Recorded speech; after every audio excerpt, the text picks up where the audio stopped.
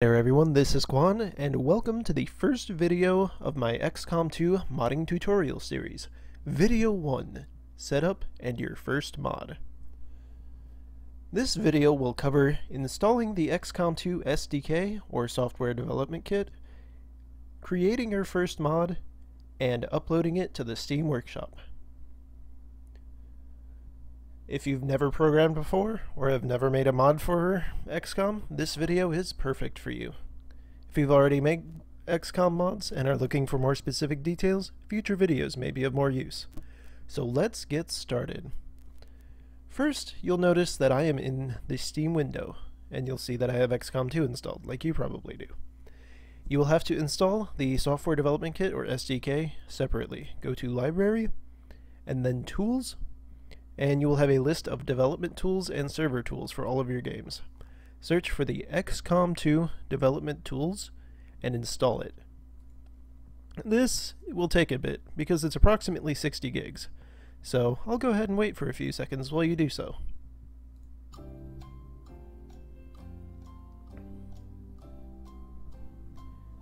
Okay, I'll assume that you've downloaded and installed it by now. However, it will not work immediately. If it is giving you errors at this point when you run it, that is normal. There are additional steps you must take in order to get it to function. First, let's go to Properties. Right-click the Development Tools and click Properties. There, you will see General, Updates, Local Files, and Betas. The first thing you want to do is to uncheck Enable the Steam Overlay while in-game. Thank you to Grimy Bunyip for giving me this advice. This makes it so that you can use Shift and Tab and not have to worry while developing your mods. Very useful to uncheck. Second, go to Local Files, and then in Local Files, click Browse Local Files. This will open up the XCOM 2 SDK folder, and inside of this are two programs you need to run. The programs are located in the Binaries Redist folder. The programs are called UE3 Redist, or Unreal Editor 3 Distributable, and VS ISO Shell, or the Visual Studio Isolated Shell.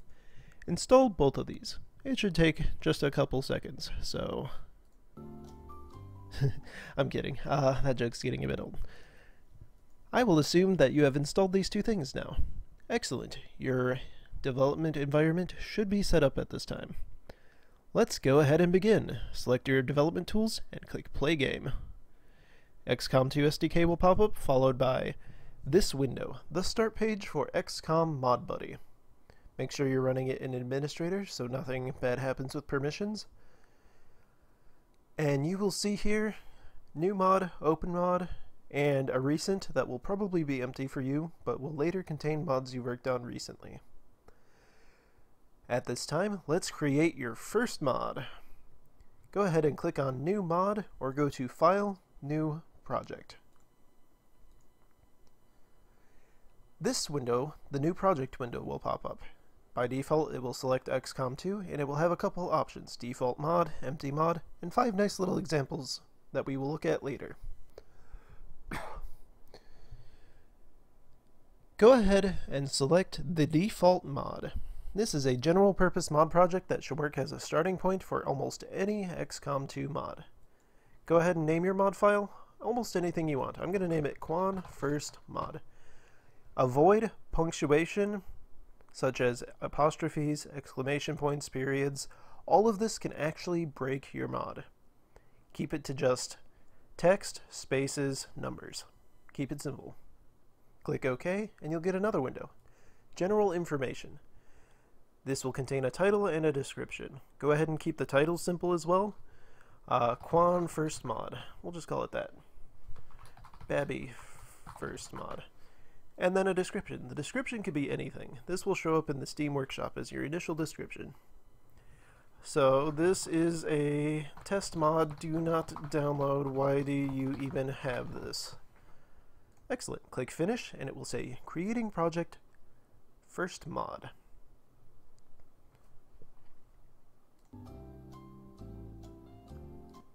Okay, now you have created your first mod. Initially, it will open the README saying you created an XCOM 2 mod project. This is perfect. On the left side, you'll see the Solution Explorer. This is a vital window. This allows you to explore your solution, or project, as all mods are called. The solution file will tell the project what files are inside of it. So below the solution file, you'll see several folders. First is the config folder. This will contain 3 INI files by default: XCOM editor, engine, and game. These files just perform some administration. They tell you what the mod package name is, what the non-native package name is, which will usually be the same, and the DLC identifier, which is to say the name of the mod when downloaded. Content by default will be empty. Content will contain things like models, images, sounds, anything that looks and feels nice. Localization will contain almost any text the player sees. So buttons, text displayed, subtitles will all be contained in the localization. By default, this mod does nothing, so nothing's here. Next is SRC or source. The source files are the meat of the game. These contain all of the logic that determines how XCOM functions. Babby First Mod comes with a free class just for you. XCOM DLC info babbyfirstmod.uc. The class name will always match the file name. If it does not, it will give you errors. And this says it extends X2 DLC info. This means that this class is the same as the DLC info class, but with more stuff added. And you're given a couple of free functions that allow you to do stuff when you load your saved game or start a new campaign. We'll get more into what those do at a later time. For now, if this is present, then everything's working correctly. Next, you will see the XCOM game folder. This folder contains every single class that determines how XCOM runs. It's a short list of about 2,000 files, and honestly, it will be a bit daunting. It is an enormous amount of code. There is an incredible layer of complexity behind the game's code. Don't worry about it right now. While it is complex, looking at it all will simply overwhelm you and not be useful until you know how to look at what you want to look at. If you know how to search through it, go ahead and search through it, look at what you want, but ultimately, for this mod, we won't need any of these classes. So feel free to delete the XCOM game folder. And the reason you delete this folder is because if you leave that folder, then everyone will download a copy of the XCOM game classes that they already have. And having 2 copies of the same thing is just not productive. It's no reason to do that. So go ahead and delete it. Next, you will see modpreview.jpg. This is just an image, and this will be the first image that anybody sees when searching your mod. And for our purposes, it doesn't matter what it looks like. So I'm just going to write stupid crap, save it, and that will show up in the Steam Workshop. The README is just a text file that people will see when they download the mod and look in the folder. This file doesn't do anything. It's just for you to leave notes for people. Don't worry too much about what you put here, just type anything. And now we will compile our first mod.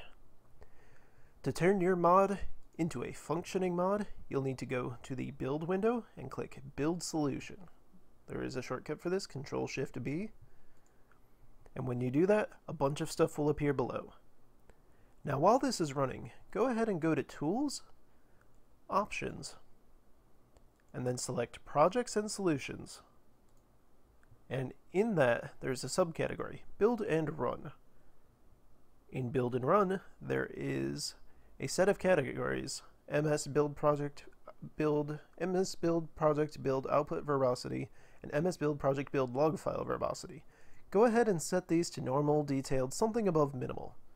This will allow you to more easily see when errors appear. Now, when your build finishes, which may take differing amounts of time depending on your computer, you will see Scripts Successfully Compiled, Saving Package. And you'll see that it saves it into a script file located somewhere, not too important. And you'll see that it creates a package in your XCOM 2 SDK, XCOM game mods, Babby first mod location. That will be where your completed mod is. And if it says build 1 succeeded, then perfect. If it says failed, then usually it will show errors above it. And it'll say, usually here, errors, and then say what the errors are. Now you've created your first mod. Excellent. How do you test it? To test it, go ahead and go to Debug, and then click Start Debugging. The hotkey for this is F5. This is vital. Always test your mods before you upload them. If you crash people's games, they're going to be sad, they're going to yell at you, it's not going to be pleasant. Don't crash people's games. That's mean and dumb and stupid and dumb. Anyway, when you debug, it'll pop up a list of the mods. Go ahead and select the mod that you created, which is Babby First Mod, or whatever you named it, and click play. And this will launch XCOM 2. I apologize, I'm losing my voice. Worst time to make a video. So, intro videos, skip that, nobody cares about that. And you will arrive at a somewhat modified main menu. It'll say tactical, strategy, load game, load replay, and it will have a bunch of different options in the top right. These are the debug options. You have far more power as a mod developer than you do as a normal player. You can look at these options later, and we'll go into these options and the powers you get when debugging your mod at a later time. For now though, if this loaded properly, then your mod is functioning, since it doesn't actually do anything. But that's okay, mod doesn't need to do anything. It's a mod, it's fine, it's cool. So go ahead and close the debug, and this black window will disappear, and the program startdebugging.bat is exited with code 0. Everything has worked properly. Let's publish the mod. To publish your mod, go to Tools, and then click Publish Mod. It is the first option. This will open the Upload to Steam Workshop window. It will give you the mod title and the mod description that you filled in earlier. You can change those now if you wish. And once they suit your needs, go ahead and go to Upload and create an upload mod. It will say there's a new mod getting a published file ID from Valve. Item creation success. Publishing ID is the ID of your new mod. It will have a number associated with it. Success. The mod was uploaded. Follow this link to view your uploaded mod. Now, if you try to do this and it opens in another browser, you may not be able to see it. It may say this item does not exist. That is okay. Go to your Steam page, go to your profile, and go to Workshop Items. There, you will be able to see your first mod. Now you might ask, why doesn't it show up for other people? This is because anytime you upload a mod, it will automatically be set to hidden. This item will only be visible to you, administrators, and anyone marked as a creator, which by default is just you. But here you go. Your mod image, your mod title, your description, comments, links, and you can edit the title, description, edit the images, and remove people as contributors, edit the links, delete this, change the visibility to hidden, friends only, or public if you want people to see this for some god-awful reason. And you can also add and remove requirements if your mod depends on other mods. So, incredibly useful. And if you see this window, you've done it. You've uploaded your first mod. Good job, and now you know exactly how to do this. However, there is one more thing I'd like you to check. There is a set of utilities that we have not looked at in the modding tools, and that is the XCOM 2 editor. This is the last thing to check to make sure that your modding tools are set up correctly. So go to Tools, XCOM 2 Editor. It will open this window, Unreal Editor for XCOM 2, and it will start loading a bunch of stuff. If it asks you to log into something, just tell it that you'd rather not, and it'll be like, lol, okay. It'll take a little while, and it will give you an error If your installation's anything like me, warning, editors, asset database, nobody cares. Error doesn't matter. Doesn't mean anything. This window will pop up, Unreal Editor for XCOM 2. And it'll say Startup Tips. And it'll say following resources were not found. We don't care about any of that. Yeah, okay, whatever. Startup Tips. These are pretty cool. You can look through it. Doesn't matter too much. What's important is the content browser. This contains everything that is an animation, a sound, a model, a texture, a mesh, a sparkle, an archetype, lighting, anything that the player sees tends to be in these files. There's over 200,000 of them. You have access to all of them. If you're able to open this window and select all assets and see this enormous list, then congratulations, your modding tools are 100% perfectly installed.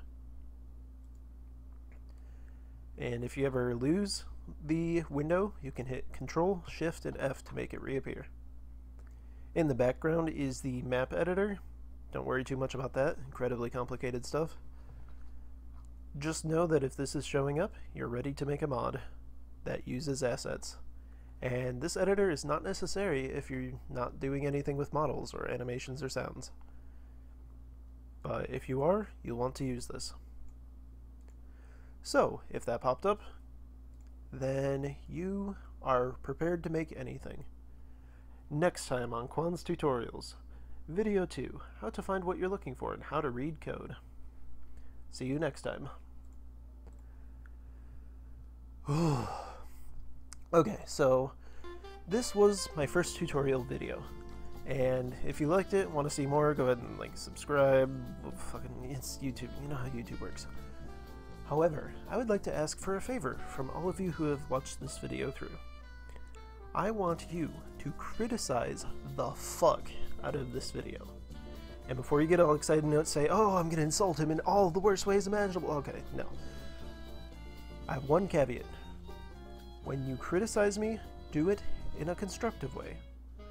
Instead of saying my voice is stupid, which I know it is, and I can't do much about that, be like, this is what you should change. Your microphone levels should be changed. Watch for the sounds. Try to talk with better pacing. Talk about these things. Don't talk about these things. Be useful about it.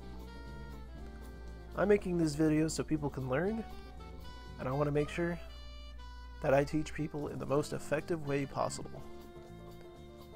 And yes, this video was very basic. I will be getting into more complicated things in the future. So, if this was below your level, I apologize for that. I just want to make sure everyone's on the same pace. That being said, thank you for watching the video, and I'll see you next time.